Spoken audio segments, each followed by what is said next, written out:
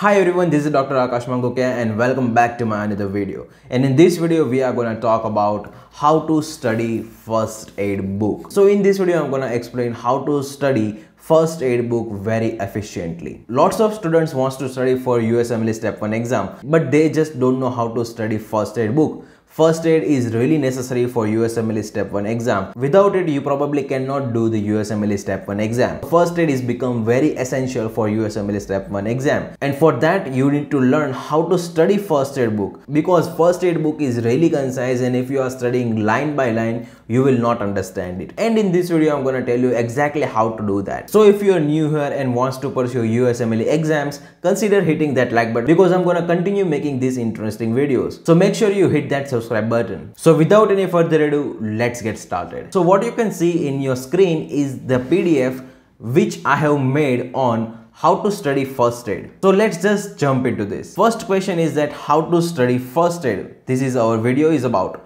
Okay, so let's understand first aid as a book first. Okay, so it's a really convenient book for USMLE Step 1 exam. This is a review book of all the things that you have studied in your med school. Listen to this. This is just a review book of your med school. This is not the typical subject book that you are studying in your med school. Okay, so use it as a review book. After that, gold standard for step 1. This book is really gold standard for step 1. Without this book, you cannot do USMLE Step 1 exam. So this has really concise information, so you need to understand that first, that what is written in this book. So for that, use BNB for understanding.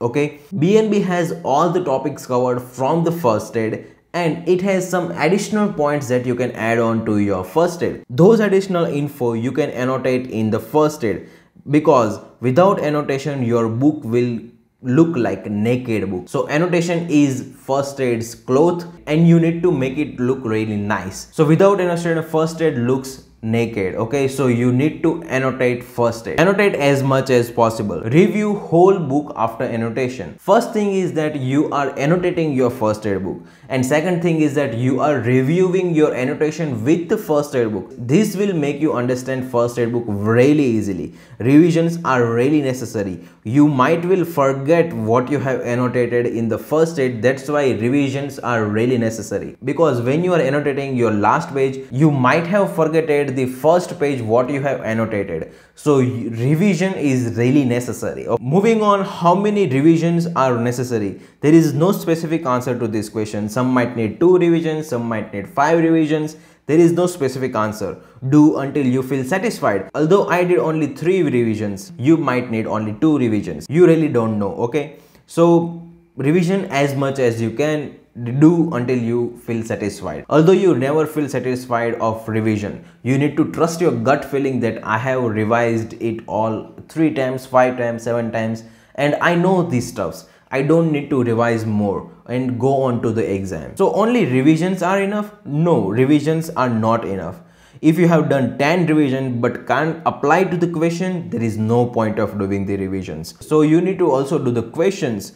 Where you will do the questions? You will do questions from UWorld. And how you will do questions from UWorld? So see the explanation of UWorld, at the same time see that particular information in first aid, and by doing that, that paragraph of the first aid will fit in your mind and you will never forget it. Trust me, I had done it. So study comparatively. Do UWorld and first aid simultaneously. You do BNB and first aid simultaneously, and that way also you are revising the first aid. But this is kind of passive learning. You are not directly studying first aid, but you are doing the UWorld and you are comparing with the first aid. This is the kind of passive learning, and this will be so helpful in your exam. Print pics, charts and any visual in first aid and fit in your mind, because this will be so helpful. Trust me guys, if these pics and charts are in your mind, question will become so easy. That chart will come into your mind and you are following the steps of the chart, and answer will be visible to you on those options. You will easily pick the answer by doing this. And takeaway point of this video is that never betray first aid. Treat it like your wife, girlfriend, husband or boyfriend. Okay, and the last point I want to tell you guys is that if you guys need any tuitions, and any guidance in USMLE exam, just contact me on my Instagram handle, which is Akash Mangukia. I will put the link down below in description, and also you can comment on this video and I will approach to you. So if you need any type of guidance and any type of tutoring, hit me up. I will help you guys as much as I can. Feel free to ask anything. And lastly, thank you for watching this video, and if you like this video, then consider hitting the like button, subscribe this channel and share it with your friends who wants to give USMLE Step 1 exam. Thank you.